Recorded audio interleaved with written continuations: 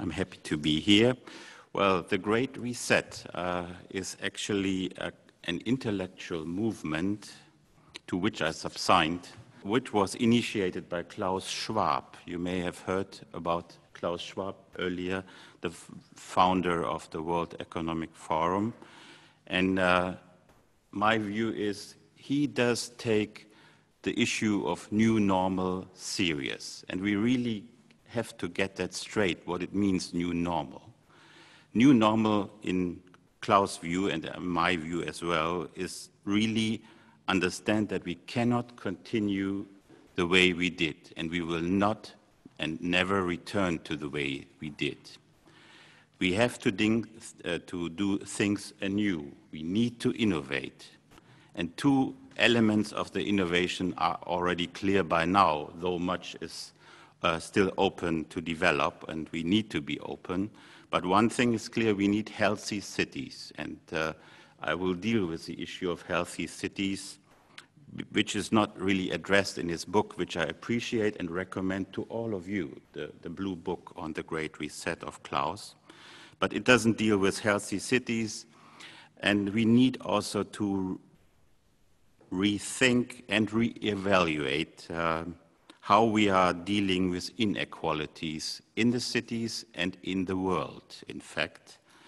Not because we are moral people, I hope we are moral people, but we have to do it to avoid risks that we face up to systemic risks. So the system is at risk if we don't reevaluate our way to treat inequalities in the world. Yeah, I'm also a part of this International Urban Climate Change Research Network. It's a network of the Columbia University, and they are working on regular assessment reports of the future of cities. And there are actually some Japanese partner. There's actually a hub in Tōkyō from the UCCRN. Well, ladies and gentlemen, 15 minutes is really sportive to deal with such an issue. We are in a pandemic, and we have learned a lot, and probably nobody have expected what we have seen. Within a few months, we run into the deepest economic crisis in industrial history. It's much deeper than the depression of the 20s, and even, of course, much deeper than the financial crisis was. And we were scared of them, and we should think that this is the scale we are talking about. If this continues, what we saw in the first 2 quarters of an economic decline of up to 20 to 30% in G70 countries, according to OECD, for a longer-term period, we have, let's say, 3 times as much as social troubles as we have seen ever in our industrial history. So that probably gives you an idea on the scale we are talking about. And we all know there's this kind of terrifying scenarios that are out there, urge some politicians to open up quickly to the economic recovery. And at first sight, we seems to be before a tragic choice between public health and public wealth, between saving lives and saving the economy. It was Paul Krugman, a Nobel laureate of economics from 2008, who has sharply rejected the underlying premises of this idea of tragic choice we are in front of.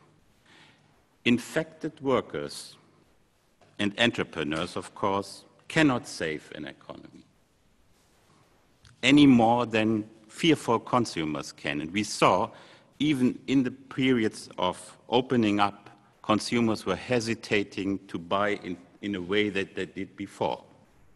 So without an end to the health crisis, there can be no end to the economic crisis. That's what Krugman said, and I fully subscribe to the view. Simply closing the eyes to the pandemic dangers will not lead out of the economic crisis. Only a coordinated strategy to combat the pandemic and recover the economy can. The priority must be on health, very clearly.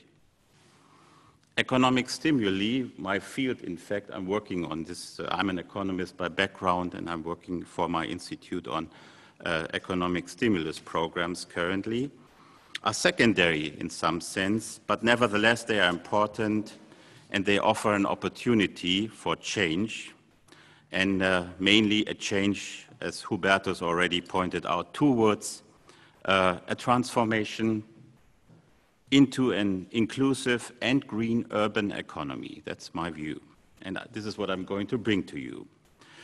I'm talking, as I said, mainly with regard to the challenges to cities, because they hadn't been addressed in Klaus' book. And, well, as I said, starting with the key issue of how to deal in future with inequalities, which came so clearly to our view through the pandemic, and what kind of perspectives this has towards urban development. Talking about the local governance structures and how to strengthen them to face the challenges of the pandemic or the new normal. And of course, the crucial question is gray or green recovery, at least in the long term. And the EU Green Deal and also the EU recovery program called Next Generation can be seen as a role model, but they have limits and some weaknesses as well, as I will shortly explain. With an estimated 90% of all reported COVID cases, urban areas are the epicenters of the COVID pandemic. This is actually a chart from the US showing you the spikes of cases in this country.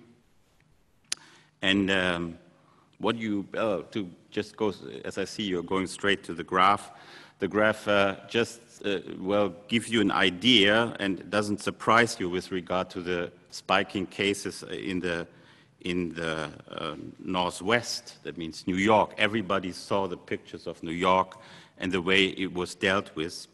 But if you look down to Florida, which is the second largest affected state of the United States, it's the plains that were affected most.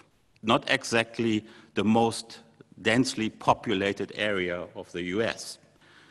So the size of population is obviously not giving us an answer to the spread of the virus. In fact, in the scientific literature, there is no evidence which suggests that density per se correlates to higher virus transmission, surprisingly and against common sense. It's more on connectivity, but also other aspects, for example, the socio-spatial structure of cities, access to health care, poverty, homelessness, which determine the fatal spread of this virus. So we have to think anew, as I said, on certain issues which we know before. That the virus was just making it much more clear to us. Cities can manage this crisis, is my conviction, in fact, because they ever had been in history, economic history, the hubs of resilience and innovation. So we probably have not to move from density to, or from urban areas to rural settings, but that will need some conscious policy choice, particularly with respect to inequalities, local capabilities, and the way we design our recovery.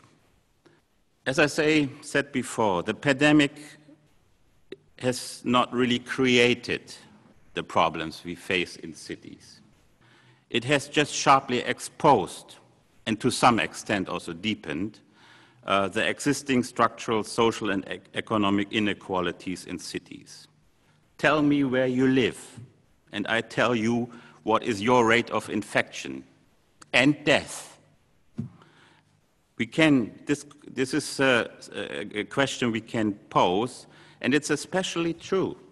It's especially true for people without a permanent home. But homelessness gentlemen, ladies and gentlemen, is not just a particular vulnerability to the homeless people. That's the way we usually think about it. But a home is also the first line of defense against the spread of a virus. A home is a public good in some sense. It saves us from more cases. Lockdowns and social, or better physical distance is difficult to maintain without a place to live or living in a cramped housing condition. The same can be said for urban health care and public open spaces. The city basically has everything to withstand the pandemic, but we need to rethink the way how we can consistently plan community health in future. The corona-resilient city actually would look ideally like this. Every apartment has a balcony or a terrace, flexible rooms for work, fast internet, public green spaces with walking distance, short distance to shopping or to the doctor, and common rooms that can be used in consultation with the neighborhood, whether for childcare, quarantine, or emergencies such as domestic violence. That's actually not my quote, it's a quote from the Wuppertal Institute thinking about the Corona city. But basically it reminds me of Leipzig, and this is the opportunity to show you a little about my hometown. This is Leipzig, and in some sense it's a medium city not too far from here, about 140 kilometers to go. And it's in some sense, and this is my home in fact there, on the right side, so it's my own photograph, if I may. And in some sense, we have most of this kind of qualities of small, medium-sized cities that could fulfill that, but we don't have this on an equal basis in every city around the world, where we need this to stand up to the pandemic. It's easy to stand up to the pandemic in Leipzig, but it's difficult to stand up in other cities, let's say Calcutta. At the same time, we must rethink in some sense, or not just continue the way, but I will deal with exactly that. When I came here this morning, I remember we had a kind of side talk, and that's what I appreciate, to be again at a physical meeting, to have this kind of unexpected side talks.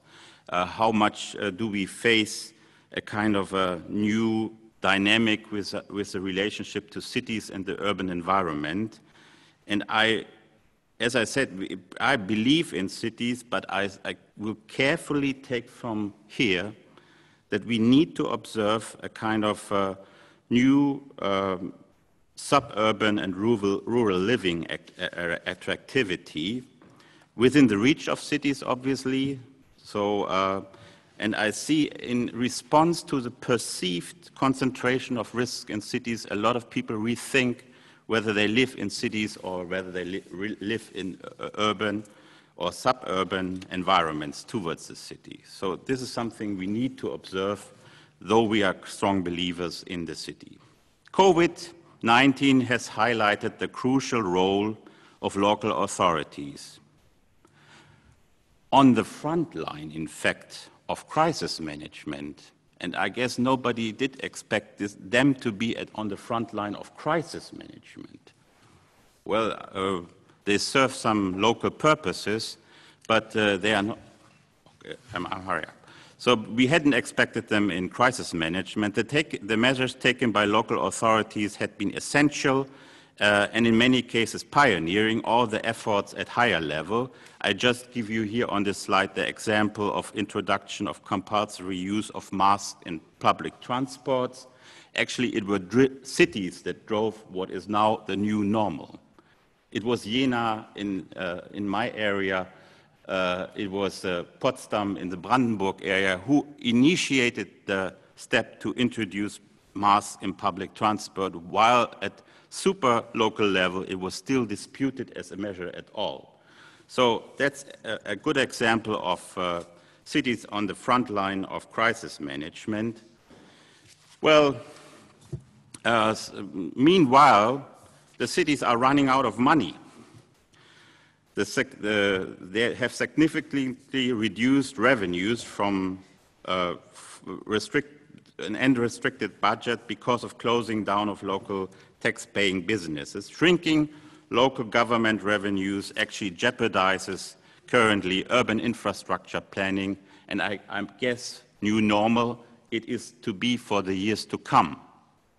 And we need to address the needs of cities. In Germany, the national government stimulus package, which I observed carefully, which is about 130 billion euros, include at least 25 billion euros allocated to the support of municipalities, including 8 billion euros to compensate for declining local business taxes, a good first step on how to contribute to maintain essential local capabilities and strengthen local resilience and prevent setbacks also in climate protection. So to the last and final crucial question, gray or green recovery.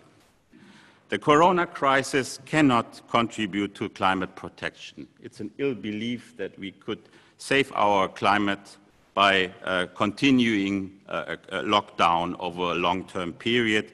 There is a lot of studies out there. I'm going to keep it short. The best is in a new Nature publication of Forster, who just who just analyzed the effect of a continued lockdown is just 0.01 degrees of Celsius that is changed through the lockdown.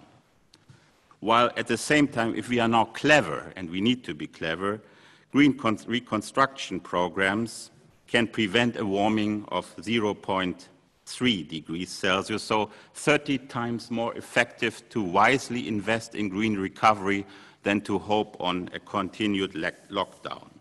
So this kind of green restructuring programs will be decisive also for the climate crisis to come. Chances are currently good, yes, because we see a move away from demand stimulation that dominated in the past during, for example, the financial crisis towards investment stimulation in most national economic stimulus programs. Green infrastructure is, at least renewable energy infrastructure is cheap compared to fossil fuels. And it's undisputed among experts that green infrastructure spending is significantly more employment promoting in the long term than general gray infrastructures. Let me take finally a look at the EU Green Growth Program. In fact, it's a program that consists out of the Green Deal that was decided earlier as a new strategy of the new EU Commission under Ursula von der Leyen.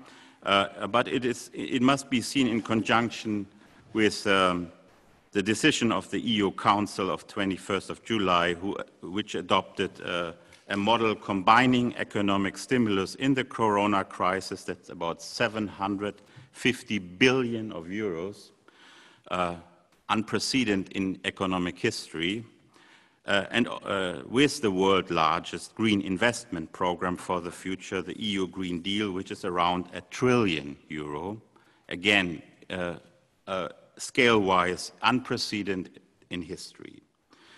The Green Growth Program of the EU can be seen as by far the most positive contribution towards green recovery worldwide. There is a group, in fact, we are involved in this group to evaluate such stimulus programs. And as you can see very clearly from the graph, on the very right-hand side is the European Commission. On the very left-hand side is China, surprisingly, doing worst, in fact, in terms of green recovery. So this is kind of a ranking of recovery programs by national recovery programs by their contribution towards green recovery, and the EU Commission in its combined green growth approach stands out. But a good example will not be enough, in my view, because we must understand that countries like Indonesia, India, South Africa, which are so in the middle field, so to speak, but below what we may call to be green, so they're mostly on the red side, face a very specific economic situation. The private capital market currently demands high risk premiums on investment exactly for those countries because of the corona up and down. It's not because of the national situation, it's about the sum of their national situation and the corona uncertainties.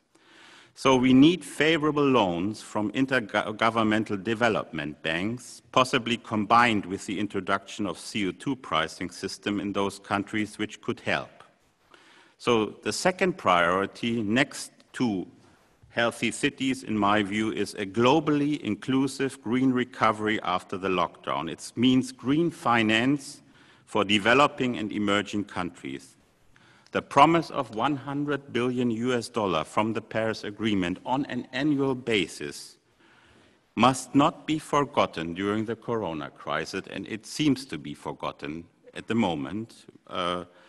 We must ensure that the national funds are getting to that level, and we must assure that they get to where they are mostly needed. That means at cities and municipalities. Thank you for your attention.